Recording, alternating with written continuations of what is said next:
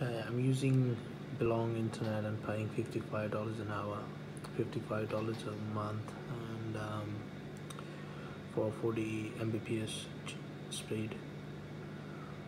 If I'm doing speed tests right now, this is what I'm getting. I can't even load the speed test page, and not sure how these guys work. Look.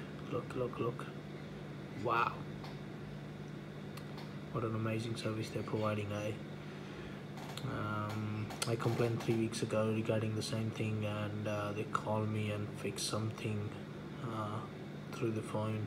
Said it should be working alright, and after 4 or 5 days it's not working anything.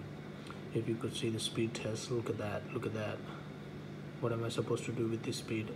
I'm working from home and totally relying on the internet right now, and I'm not sure what to do, and I can't even load any single page right now.